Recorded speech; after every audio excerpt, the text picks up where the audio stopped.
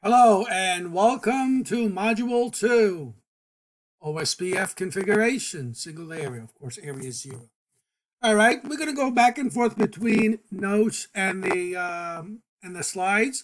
So whatever you see on the screen right now, I want you to write that down. So this way I summarized everything in the chapter and makes it a little bit easier to understand. So please, by the way, when you are taking your notes, not only that you're going to submit them, but this will be a good resource or reference for you when you are taking an exam for if you're taking the CCNA or taking any of the exams on the Cisco NetAcad. All right, so one of the first thing you need to know is routers. Okay, so going in here, and I just want to take a look at this. Routers, let me just bring this up a little bit. So this is a multi-access network. Why do we call it multi-access? Because all routers on the Ethernet ports are connected to a switch. So when we are in here, these routers are going to elect a designated router and a backup designated router. Okay, so I'm going to just go back to my notes. So, but routers, the first thing they have to do is they have to create a router ID. A router ID is nothing but an IP address. So how do OSPF routers create a router ID? The first thing they can do is by typing it statically. If the administrator did not configure a router ID on a router, then the second thing the router is going to do, he's going to take a look at if there's a loopback address that's configured, and it's going to pick the highest loopback address, interface loopback 0, and you typed in an IP address. And the router ID, by the way, is an IP address. Now, if there is no loopback addresses configured on the router, then the router has no choice but to go to the highest active interface, which means an interface that has an IP address and it has a no shutdown on it, right?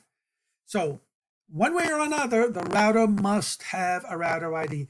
It is best and preferable that you type it in. You statically type it in as an administrator so you know exactly who has the router ID, because the router ID, as it says right here, the router ID is used to elect a designated router and a backup designated router, and also it is used to when you are creating your database description database. So it's very important ID.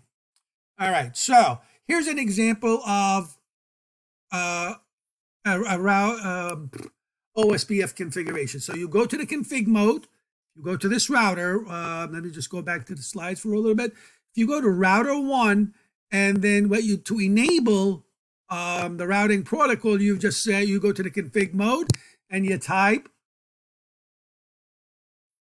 router OSPF 10.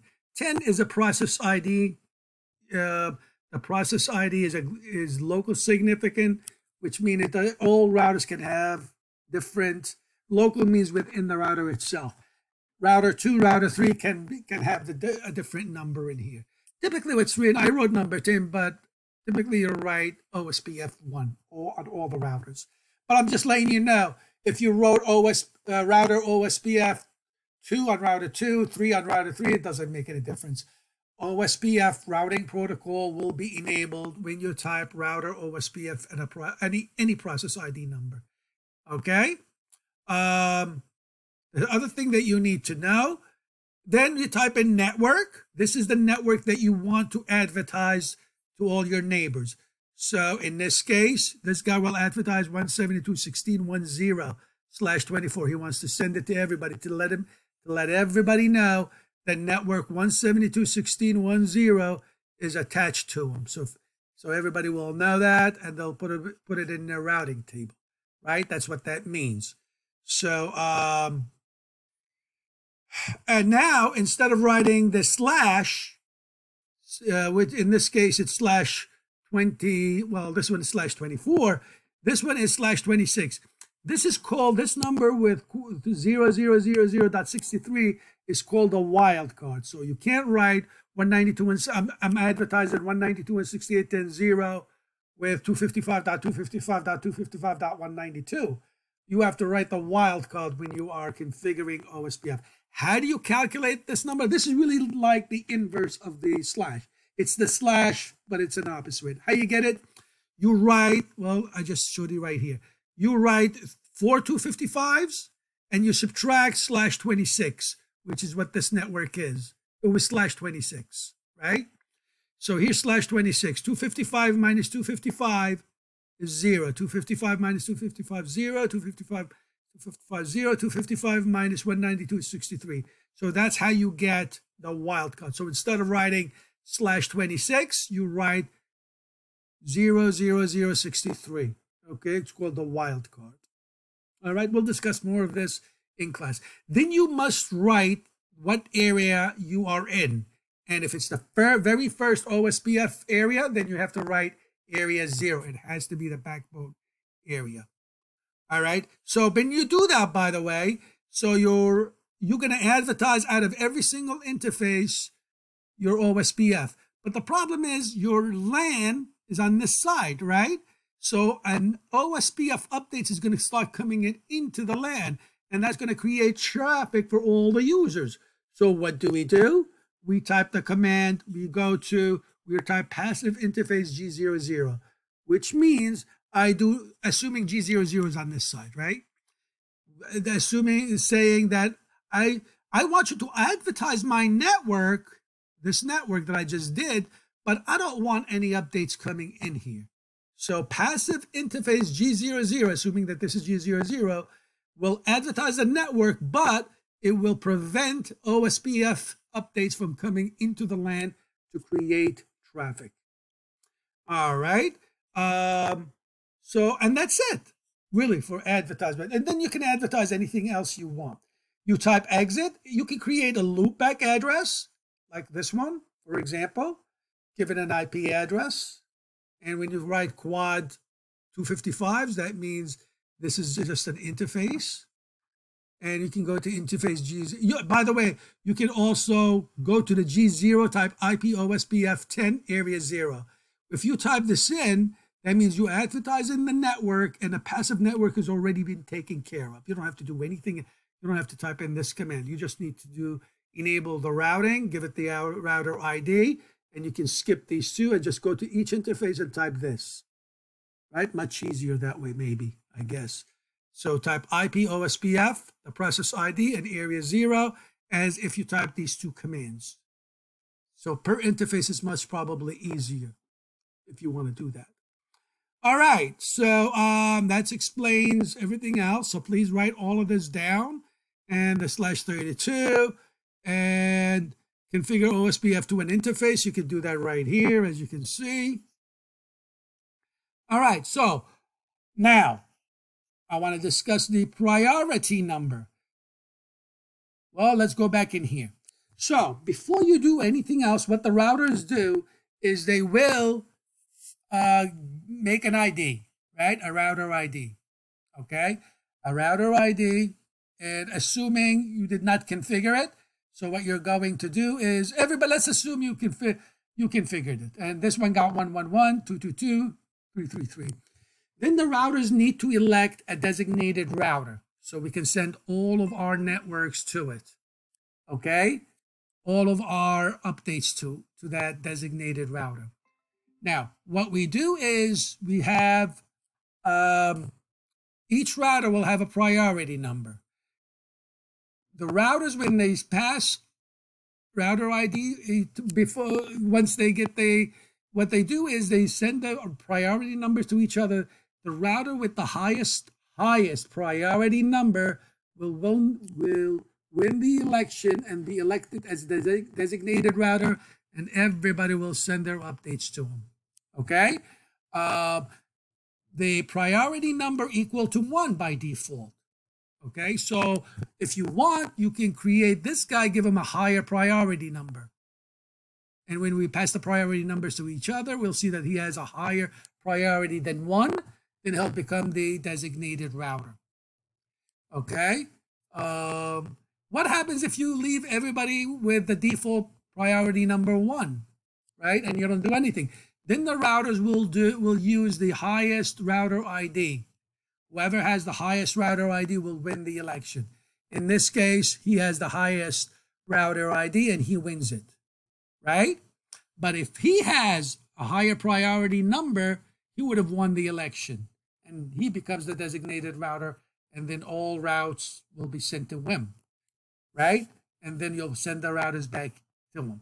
Now, if you don't do anything, he becomes the router, the designated router, because his IP address is 3333, his router ID, and he has a lower router ID, right?